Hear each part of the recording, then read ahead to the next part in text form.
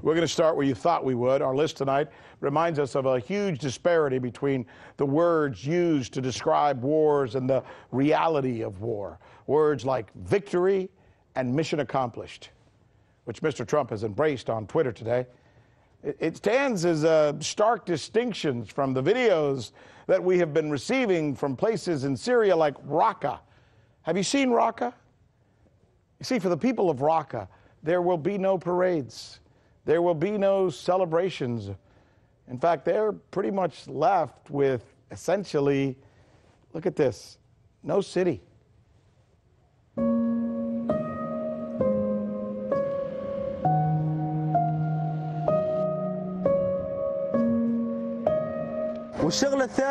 We were forced to leave our homes because of ISIL. When we returned, we found everything reduced to rubble. Look at all the devastation. Raqqa is a ghost city.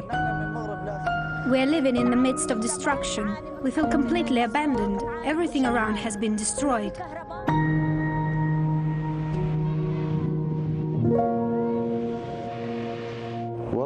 Life here is horrible. The city lies in rubble. We have to pay to remove the debris with our own money. There's no running water, so we have to buy it in barrels. The US coalition caused the destruction of Raqqa, and it has a responsibility to rebuild the city. We need their help with restoring the water supply and clearing the rubble.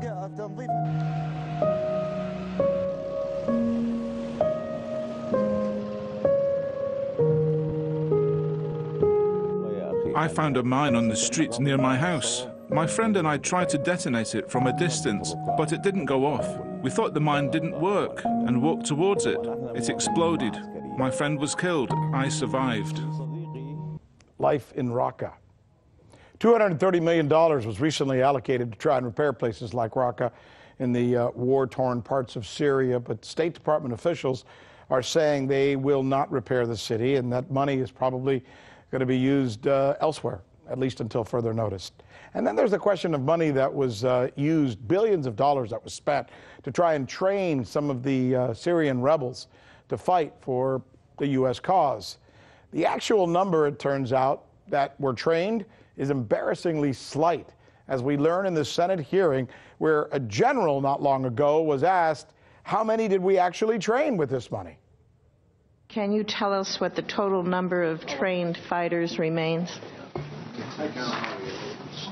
It's a small number, and the ones that are in the fight is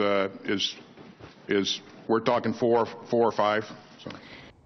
4 or 5, not 400, not 500, not 4 or 5,000. 4 or 5 people.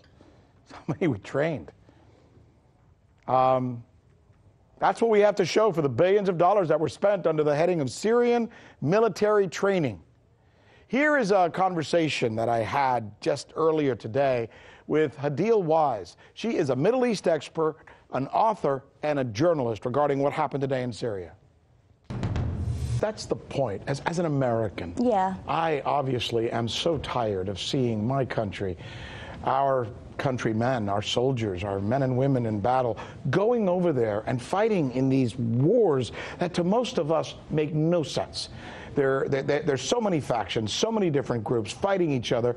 I think most Americans will look at what this president has done and herald him for making a decision to finally just get the hell out, pardon the vernacular. Do you understand where I'm coming from? Yeah, of course, but this unconditional withdrawal was not the answer, because now we're benefiting our enemies. President Trump wanted to do all it takes to destroy the abilities of Iran. The main division with the Europeans was we want to stop the Iranian behavior in the region. So how can we stop it? But how do you put that back in the bottle? I mean, we went into Iraq hoping to democratize them. It didn't work. We strengthened Iran when we did that. Now we're going back into Iraq to try and fight the Iranian factions. And then because that has spread into Syria, now we send our troops into Syria to try and buttress the same thing that we were doing in Iraq.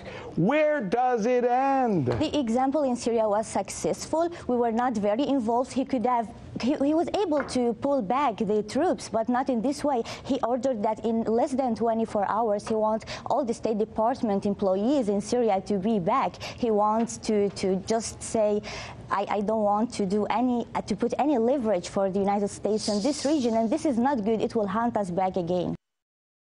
Hey YouTube, thanks for checking out our channel. We hope you enjoyed the video. We have tons of content for you just like this. For more of RT America's one-of-a-kind news and analysis, be sure to subscribe and never stop questioning more.